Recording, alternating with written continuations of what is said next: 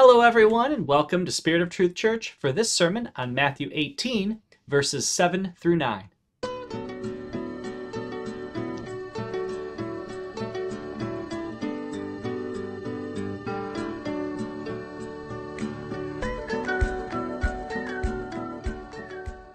And now, let's open with a word of prayer. Dear Lord, we praise your name. We thank you, God, for your death on the cross for our sins, that we do not have to endure the wrath of God in hell for eternity, because you have taken the price upon yourself. Lord, we praise your name, and we thank you for the mercy you've shown us each and every day. Lord, we pray and ask that we would be conformed to the image of Christ. We thank you, Lord, and we submit ourselves humbly to you and your word. In your name we pray. Amen. And now let's move to the reading of the scripture. Matthew 18, 7 through 9. Woe to the world because of offenses, for offenses must come. But woe to the man by whom the offense comes. If your hand or your foot causes your downfall, cut it off and throw it away. It is better for you to enter life maimed or lame than to have 2 hands or 2 feet and be thrown into the eternal fire. And if your eye causes your downfall, gouge it out and throw it away. It is better for you to enter life with 1 eye rather than to have 2 eyes and be thrown into hellfire. Now I would like to argue that the meaning of these verses is as follows. In these verses, Jesus lays out the truth that the world is against him and his gospel, and that this is all part of God's sovereignty. However, he warns individuals who attempt to cause God's children to stumble that they are in danger of severe judgment and hellfire. And so now let's move to the exegetical portion of the sermon. In verse 7 we read, a woe is being given against the world. And the word woe is a common expression denoting a serious warning of impending doom. And being to the world, or the cosmos, implies a world order, or a world culture, or a world system. And it refers to the whole realm of what humans do and what they're involved in. And so this is being used at this juncture to make a distinction between those of the world and the world system and those of the kingdom and the kingdom system. In other words, those of the world are those who have alienated themselves through their sin from the life of God and who have not received redemption. The world, apart from God, will be judged because it places stumbling blocks before God's children. And so the warning then becomes more personalized. Woe to the man through whom the stumbling block comes. And so this is both a condemnation to the system and to the unsaved individual who stands in the way of the salvation of others. And so in verses 8 and 9, we see that this section is devoted to a hyperbole, which is to show the seriousness of causing someone to stumble. But here Jesus has changed the emphasis onto one's own self stumbling and being a stumbling block to oneself. The conditions of being lame, crippled, and blind would absolutely be bad. But these are preferred over being cast into a fiery hell. And this same thought is found in Matthew 5, 29 through 30. The emphasis is on the personal application of the warning. Now, the enticement to sin can come from outsiders. It can also come from one's own body. This doesn't imply the body is evil, just that it's vulnerable and fallen. And so we understand this passage as a hyperbole. It's a figure of speech that overstates a situation in order to accentuate a critical lesson. Jesus here is not commanding self-mutilation or amputation, but illustrating the horror of being cast into an eternal fiery hell. Additionally, he's not describing how one is saved here, nor is he describing how one is sanctified. Rather, the focus here is on the severity of eternal judgment. And so what is this hell? It's a place of torment, eternal fire. It's a fiery hell or hellfire. Barnes states, quote, it's a compulsive proof that the sufferings of the wicked will be eternal, when Scripture talks about eternal hellfire. This passage is not about the potential of the disciples losing their salvation. Rather, quote, it's about the horror of eternal punishment and the motivation not to stumble and not to cause others to stumble. Mark 9, 42 through 48, we see that fiery hell is a place of unquenchable fire. Jesus quoted from Isaiah 66, 24 as well, for their worm shall not die and the fire shall not be quenched.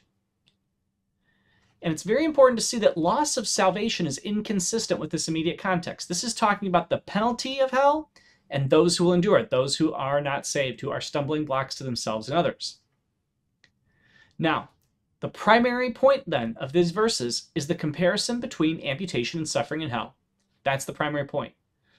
And salvation from this terror of hell is found in other verses, John 3:16 and Ephesians 2:8 through 10, where the focus is on salvation. Okay, the focus is on forgiveness. But the focus here is on the terror itself. Now, in terms of exposition, I want to dive a little bit into this woe concept. So woe is a prophetic death. In other words, Jesus is pronouncing a woe. He's pronouncing a future doom or judgment. And given the near references to hellfire, it's important to take these verses in the sense of eschatology. So this is the prophetic death under the wrath of God that is being pronounced. But who's really in view here? Well, in the previous verses, we saw that the people in view are those who cause one of the children of God to stumble. In this first verse here, we see these are people of the world, the cosmos, who operate within the world's thinking. Thus, the judgment is for the world and those who abide in the world's principles. And we see that the individual who participates in causing a child of God to stumble also has this pronouncement of woe. Now, I want to take a moment and ask, what are the common issues and misconceptions? Well, people may worry that this may be referring to themselves, but we really don't have to worry about that. Why? Well, we're not in view in these verses. Christians are the children of God. We're not of the world. Second, this isn't referring to issues of Christian doctrine or things generally considered orthodox, so just differing theologies isn't causing people to stumble in the gospel like these verses are talking about. These verses consider the doctrines of the cosmos or world evil doctrines, unorthodox heresies, false religions. That's what they are. That's what's at stake here. Additionally, the offense is related from the previous verses to the gospel. So these verses are talking about people who outright and vociferously fight the gospel going forth and lead people into rejecting the gospel or stumbling. So now what about the response? Well, the interesting thing is that general sins aren't really even what's in view here. What is in view here are the beliefs that put one in a position to be under God's wrath. But Jesus likes giving things that are spiritual a physical reference so that people can understand what's really at stake and to take this seriously. So thus he makes these comments about amputation. But again, what are these referring to? They are the physical ways of referring to the beliefs that people will hold that make them into stumbling blocks. The case in point, a foot's not going to cause your downfall, nor is a hand, nor is an eye. Why? Well, one's beliefs, one's heart, and one's mind bring about the downfall. You may do bad things with your eyes or your feet or your hands, but what's actually causing your downfall? It's your heart, it's your beliefs, it's your mind, it's your decisions. The point Jesus is making is that if one of these physical things were to bring a downfall, the fall is so bad you'd be better off amputating the part of your body. So what is the real recommendation? Amputate the beliefs that one has that are preventing one from hearing and responding to the gospel and causing one to be a stumbling block to others. And what's the consequences of ignoring this warning? A woe. What is a woe? Judgment under the wrath of God. And what is that for a human? Eternal hellfire and judgment. And so we can see here that what's being prescribed is not something meant to instill fear that one could lose their salvation, nor is it meant to instill fear about whether one is saved or not. This is a woe being pronounced over those people and the world who argue against and actively fight against the gospel, and that there is a severe penalty and judgment for doing so. Now, in terms of the Christocentric setting, we see here Christ as judge. He is absolutely a judge if he's delivering the woe, he's issuing the penalty. We see him definitively stating what is right and wrong and exacting punishment on wrongdoers and the world. In terms of application, there are two main points. The first is that we have to understand that attacks against Christianity and the gospel are a part of the world in the stage. If we go back into the verses, we see these words. Woe to the world because of offenses, for offenses must come. In other words, Satan is at work in this world, the devil and his demons are at work in this world, and offenses to the gospel are going to come. People are going to fight against the gospel. The world's systems are set up against the gospel. And so we shouldn't be surprised when we see these things in our modern day, when we see news stories and things about these offenses to the gospel coming.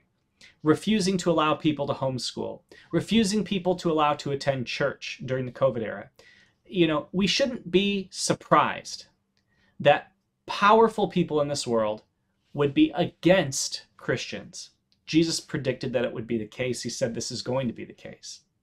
And so we need to understand that in spite of all of those things, God is sovereign. Again, Jesus is even admitting that. He's saying, look, all of this is going to come, but this is all under God's sovereignty.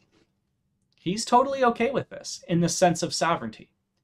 Obviously, he's pronouncing a woe to those who are doing it. There's judgment that will come, but he absolutely understands that this is all part of God's plan. Now, the second applicational point is incorporating eternal judgment into your gospel presentation. So we have a problem in modern Christian evangelism where we have this fear of fire and brimstone preachers. And what do I mean by that? I mean that people have heard maybe back in the 60s, 70s, and 80s fire and brimstone preachers, or maybe they've heard fire and brimstone preachers at their universities or on the streets.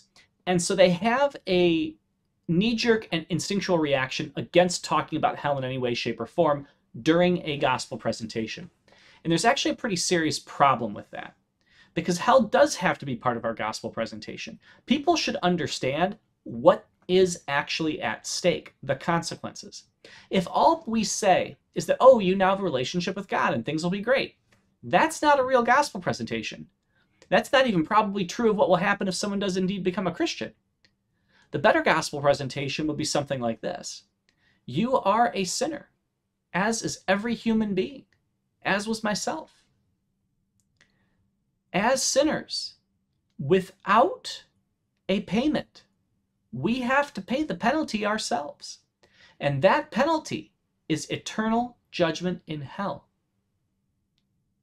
Now, the interesting piece of this is that God has sent his son Jesus to pay a penalty, the penalty for sin, to receive the fullness of the wrath of God on our behalf. And he paid that through his death and shed blood on the cross. And that when we believe in him, and when we're born again, given a new heart, and believe in Christ, then that sacrifice is applied to our lives. And we receive the righteousness of Christ in our lives. And when that happens, we pass from the wrath of God to the grace of God. We pass from eternal death in hell to eternal life with Jesus in heaven and in the future kingdom. And he was resurrected 3 days after. And in that resurrection, he was vindicated, shown to be the true Son of God, shown to be sinless. And that was the first fruits of the resurrection that will come. In other words, death will not hold us down, even though we die as Christians. Death will not hold us down.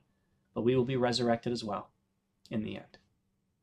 And so when we talk about the gospel, incorporating the actual real penalty on our behalf that we would have to pay is vital and important. And so in conclusion, I would like to say this. We will face many offenses to the gospel in the church era.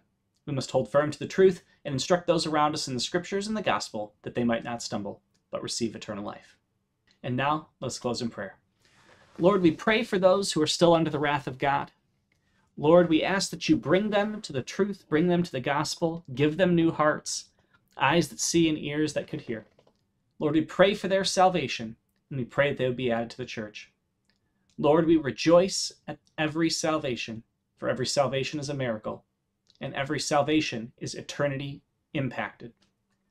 So, Lord, we praise your name. We thank you for your sovereignty. We ask for the strength to persevere through difficult times and offenses. In your name we pray. Amen. Thank you so much for joining us here at Spirit of Truth Church, and I hope you have a wonderful day.